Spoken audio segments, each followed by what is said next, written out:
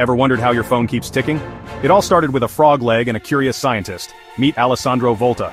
In 1800, this Italian genius created something that would light up our world: the first battery.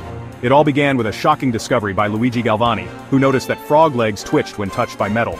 Volta took this curiosity and ran with it, figuring out that it wasn't the frog, but the metals and the salty water in between them that generated electricity.